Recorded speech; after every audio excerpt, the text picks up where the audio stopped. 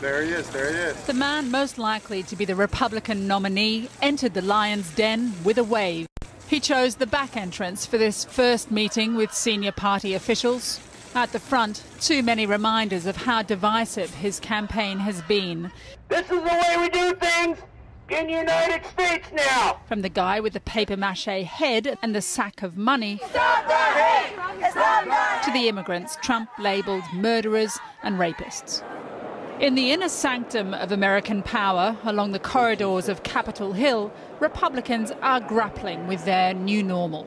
Can we walk with you and just ask you briefly about Donald Trump? Would you mind giving my office a phone call? Sure, I'd be happy to do that. Colorado Senator Cory Gardner was in too much of a hurry to repeat his assertions that Donald Trump can't win.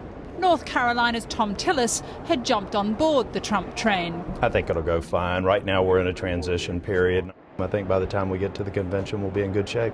But South Carolina's Lindsey Graham was resisting the urge to fall in line. So, Donald Trump says he's coming to Washington this week to try and build bridges, unify the party. Is that a possible mission? That's a great idea. I don't know how simple it'd be, but it's a good idea. Is it achievable, sir?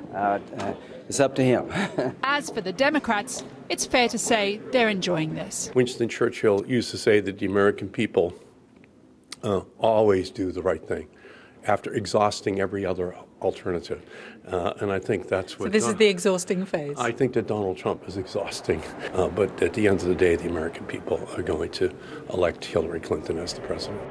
It is that threat of another Democratic presidency that will likely force most Republican politicians to grit their teeth and back Trump. At this point, I'm just not there right now. Although Paul Ryan, the party's highest elected official, is, as you can see, taking his time, leveraging these moments to mould Trump and give cover to those not ready to support him.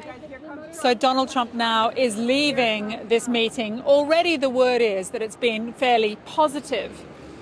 But the truth is, like him or loathe him, the Republican Party leadership needs him. He is the only person who can deliver them the White House. This is our first meeting. I was very encouraged with this meeting, but this is a process. It takes a little time. You don't put it together in 45 minutes. So no endorsement yet for Donald Trump, but the time for reckoning is nearly up. The party's future locked fast now with the fate of the nominee they never saw coming. Kylie Morris, Channel 4 News, Washington.